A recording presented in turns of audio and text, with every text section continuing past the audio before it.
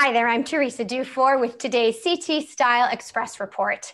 As we recognize Black History Month, the Community Foundation for Greater New Haven has made a $26 million commitment to address the impact of COVID-19 and to advance racial equity in the region. Now, here with the details are the president and CEO of the Community Foundation, Will Ginsburg, along with the chair of the board of directors at the Community Foundation. We have Nick Norcott. Gentlemen, thank you so much for chatting with us via Zoom and making time for this important conversation.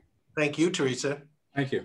All right, so first off, the commitment, Will, is called Stepping Forward. How did it all come together?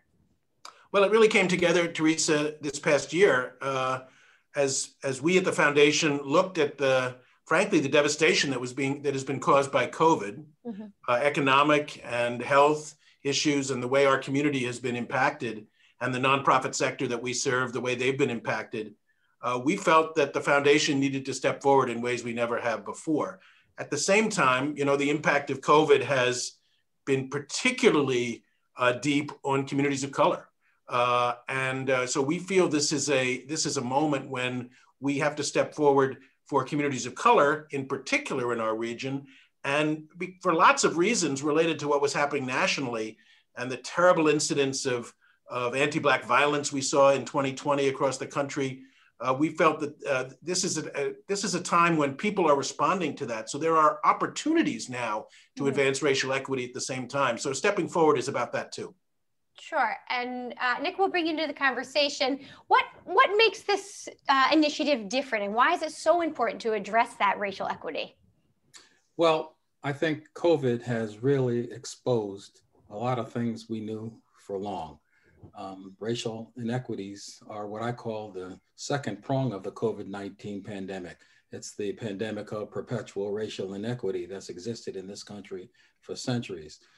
What the core elements of stepping forward really address COVID-19, but also the racial inequity prong. And I think what we're going to try to do with stepping forward is to address the variety of problems: health, education, housing, income disparity. And we're going to be enablers of the caregivers and also the people who volunteer and try to address these various problems from whatever perspective they have. Sure. So we know what the issues are and there's a plan, but what is really going to make stepping forward a success, do you think?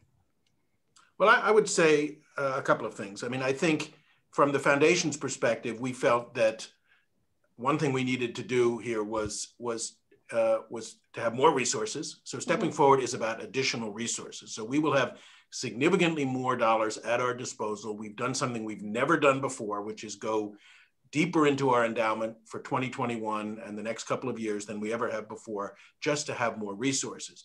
At the same time, we want to reach out to elements of our community that we don't always touch as much as we should.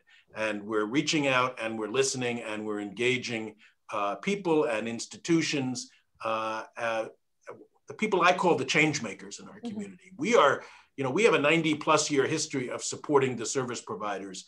We're going to do a lot of that through stepping forward, but we're also going to be supporting the change makers. So success to me is about helping our community. I would say three things, Teresa: helping our community deal with these terrible impacts of COVID, supporting the change makers to take advantage of this moment when there are real opportunities to advance racial equity, and getting other people in the community and other institutions in the community to step forward too, because there's only so much that we can do as the Community Foundation.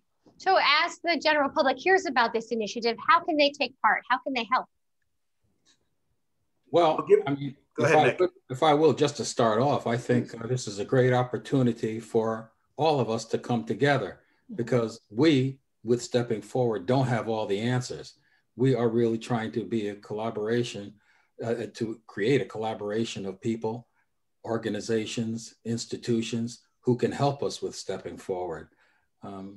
Individually, a person could give to COVID-19 Relief Fund through the foundation. It could support any nonprofit through the Great Give. It could volunteer. That would be a great way. helping out and being a great part of stepping forward, and really share their thoughts and feedback, and give us feedback on how stepping forward is progressing. There you go. Well, we're just touching the tip of the iceberg here. If you'd like to participate in Stepping Forward or learn more, all you have to do is go to the website cfgnh.org. You can find a lot of resources there. Gentlemen, thank you so much for being part of this and for making time for us today. Teresa, thank you. Thank you so much. Our pleasure. That's our CT Style Express report. We'll see you back here tomorrow.